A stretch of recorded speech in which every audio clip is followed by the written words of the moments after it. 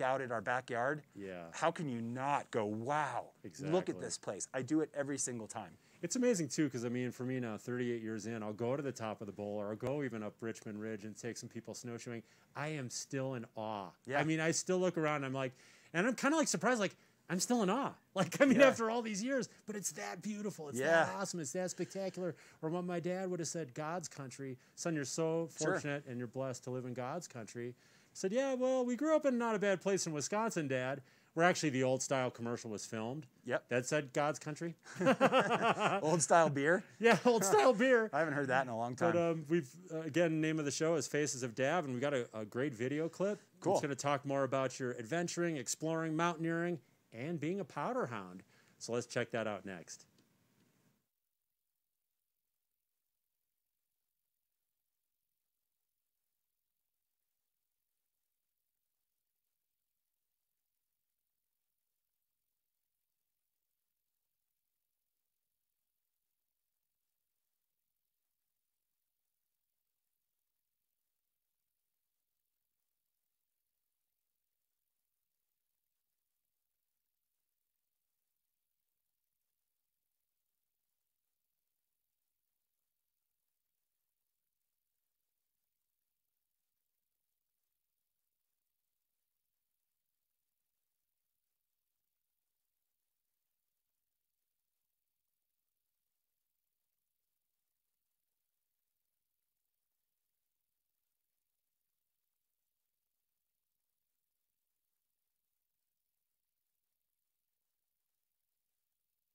So we talked about some of these aspects, Dav, like the adventurer, the explorer, the mountaineer, the powder hound. I guess let's just break them down, you know, each one of them. Just kind of summarize what you love most about being an adventurer. Yeah, there's so many things. It's so many things that get me stoked about what I do. That's why this series was called The Faces of Dav. It was like all these different hats that I wear in the industry, you know, whether it's being a guide and taking people out there, or setting goals for myself with projects like climbing the 14ers, or, you know, traveling to unskied destinations in the world, things like that. You know, the engineer is another segment that was all about me designing and developing boots with Scarpa and skis with Kesley and clothing with Spider, and, you know, kind of getting your hands dirty when it comes to trying to make the best gear for our sport. And then there's like, well, it's not in the series, but the nonprofit side of things. I mean, my sort of 3 pillars of charitable work are avalanche education and safety, raising money for kids to be involved with skiing, like with AVSC, and finally, very importantly, climate change through my work with Protect Our Winters. So those things are as much a part of who I am in my career as the skiing itself. I really love that giving back, and ultimately, like, at the end of the day, or the end of my career, who cares about winning world championships or X Games medals or films? That stuff doesn't matter. I don't keep those trophies on the wall, on the cupboard or whatever. What matters is, like, if you made a difference, if you helped make the sport better, or the world a better place, or your community a better place. So that's the most important thing to me. And it's fun when you're young to, like, win and be competing and be, like, on top of the world, but as you get older, you realize that those things are not as important. So, but how that affects someone else, how that inspires someone else. This you know, is true. In the moment, of course, who doesn't want to be like, you know, I mean, for me, winning a race, like back in the day, especially a bike race, is nothing better, because the other thing is, you know, how much work went into that. And then you finally get this reward, and it's almost like an explosion of joy and you're purposeful, like you're fulfilling your purpose. So there's also, you know, a lot more greater meaning around that. But I think those accomplishments in terms of inspiring others. Let's go to the basic of being a powder hound, because like, what is it about powder that we go like so mental for? Like, we're like, we would risk our lives literally to go for this stuff. You know, we used to think there was another kind of white powder that was the most addictive in the world. Aspen was kind of known for that in the 80s, by the way. I'm aware. But what is it that's so addictive? Like, what do we love so much about powder? In fact, in your own words, you know, it's some of the most beautiful and incredible things in life are the most difficult to describe. And powder skiing is one of them.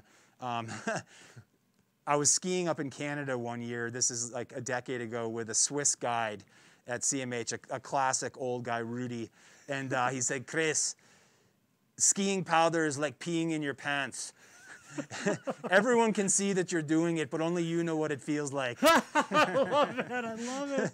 And it's kind of a warm feeling. Yeah, exactly. Inside. You know, when that soft, dry, cold snow is hitting you in the waist and in the chest, and you're choking on it, and gravity is pulling you down or pushing you down the mountain, and you're in control. Maybe you're in the forest, or maybe you're up in the alpine. It's just like an incredible high that, again, I don't think I mean, poets and authors and skiers for decades have been trying to put words to it, and I'm not sure anyone has ever really done it justice. It's a very similar feeling to catching a wave on a surfboard, where Mother Nature is the driving force, and we're just giving little inputs here and there to kind of play with that force.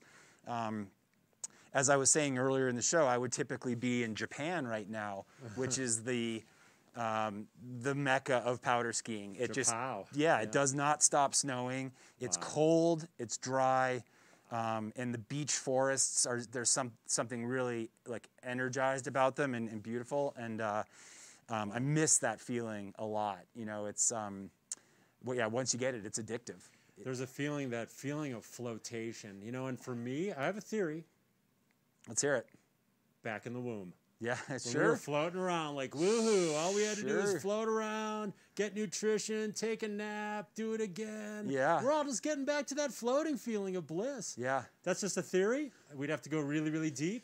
But we have so much other things to get to, because I did tease Mount Everest. And you not only skied Everest, you shared that with a client. I did, yeah. And we had talked about that in a past episode. Yeah. But can you just kind of capsulize that Mount Everest experience? I can, yeah. It's certainly right up there on the podium of my great mountain experiences, if I could put it that way. No doubt.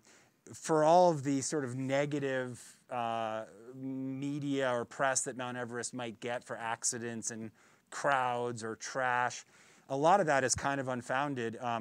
We had an incredible experience there. Our experience was one of good teamwork, good planning, solid weather. Neil Beidelman and I having an opportunity to ski the Lhotse Face, which has just like only been done, I don't know, 6 or 7 times. Which, what a great partner that is. Yeah, I mean, talk about like, and at the bottom of that thing when we were done, we hugged each other and just like looked each other in the eyes like, what did we just do? Oh my gosh. I mean, it must, you know, you'll take that one to your grave for the rest of your life. Like, that's a powerful, powerful experience. And then on summit day with our client Effie, on a gorgeous, gorgeous day, bluebird, full moon, climbing throughout the night, and then the sun beginning to come up over the Tibetan plateau, the eastern sky at 4:30 in the morning, lightning, and then, you know, by 6:30 we're over the Hillary Step and on our way to the summit. It was as surreal an experience as I've had in the mountains, and it was perfect. And our timing was right. We spent 45 minutes on top, enjoying it, taking pictures, just like, you know, just tripping on the whole experience of altitude, and taking off the oxygen mask and then realizing you're getting really cold because you don't have oxygen for the metabolic process. That was a crazy experience. But it's so nice out. It probably illuminated you to be like, oh, we're just up at the top of the mountain. Like, it's, it was. I mean, I had my gloves off. I was taking video and just kind of, it was unreal. That must be part of the surreal aspect, is it's so nice. There was no wind at all, like none. Wow. So that made it really comfortable, because it was probably like 10 below zero out. Wow. But because there was no wind, it was quite comfortable. Awesome. And it was funny, before we left Aspen, my wife Jessie said, Chris, whatever you do, do not call me from the summit. Because, you know, that's halfway there. The summit's not the goal. Right, getting back down is the goal. Right. So I wanted to get on the sat phone and be like, I'm on the freaking summit. but we didn't. I called her when we got back to base camp the next day and was like, yeah, we're down. We did it. It was amazing. And she was, you know, so it was a really cool experience. And I love all mountains. I mean, standing on top of the Maroon Bells is equally as an awesome experience. So there's something cool about summits too. Unbelievable. Yeah, we're touching on all these things: powder skiing, climbing mountains. That's what we're here for today. Yeah, you know, I get the same feeling when I first go up the gondola and do a top to bottom down Spar Gulch in the morning, and you get a perfect groomer, You get to the bottom, you're just like, wow, like what a start to the day. Which is really interesting too, in that you don't need to be up on Mount Everest to have that feeling. Absolutely There's something about a base feeling of skiing. You know, the freedom, the being outside, the speed. Klaus likes to talk about 0 Gs, you know, and getting in the air and feeling that feeling of 0 Gs and speed. And I mean, again, Klaus was skiing, I could call it his age speed. Yeah, right. Skiing like 80s into his 80s, you know, 80-something miles an hour. That's but incredible. All those sensations, right, is kind of the cumulative sum total of that, right? Yep. I absolutely love that concept. The sensations of what we do, whether it's on a bicycle or on a cliff face or in powder. Again, I'm at a loss of words. It's just awesome. 2 quick tips before we finish the show, Dev. How can couple big tips or main tips in terms of people going after their dreams in life and pursuing their passion? Well, you know, I'm a big believer that there's sort of 4 key attributes to successful people in life, and I'll share them. And this isn't something that I made up, but if you have these 4 things, you can do anything.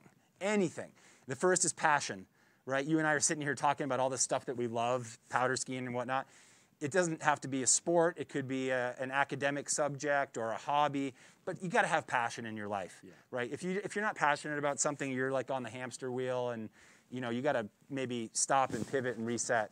The second thing is vision, and that's what you do with your passion. Like, where do you take it? Like, I loved skiing so much as a kid and an adult, and then I had this vision of, like, I could be a pro skier, so I'm going to work towards that. So that's the game plan. That's the game plan, is like, having a plan with your passion. And then the third thing is perseverance, which is, like, you're going to get knocked down. You're going to get hurt. Things aren't going to go your way. There's going to be a global pandemic or a crazy man in the White House or whatever. It's going to just get messed up. Or all the above. Or all the above. You got to persevere and have grit and be tough. And then the final one is teamwork. Man, surround yourself with great people. Yes. Because none of us succeed on our own, whether it's the coaches that I had or the trainers or my equipment manufacturers or family, all the friends that I've skied around here with, like your partners. Those people that make up your team will take you to incredible places. So those 4 things are how you're going to hit the proverbial home runs of life. Buddy, I baked cookies. Did you have fun on the show today? I had a great time. I can't believe that went that fast. Is that it? Jeez. That's it, buddy. Wow. Homemade cookies. No way. Organic chocolate chunk and coconut. COVID cookies? Baked just hours ago. Awesome. Well, they're totally sick, but not that way. Yeah, exactly. Did you have fun on the show today, Dan? I did. Thanks, Eric. Yeah, it's awesome. Air elbows, Boom. buddy. Air fists. Thanks, everybody. Thanks, Chris Davenport. Thanks for all you do for our community. And thank you guys for watching The Local Show.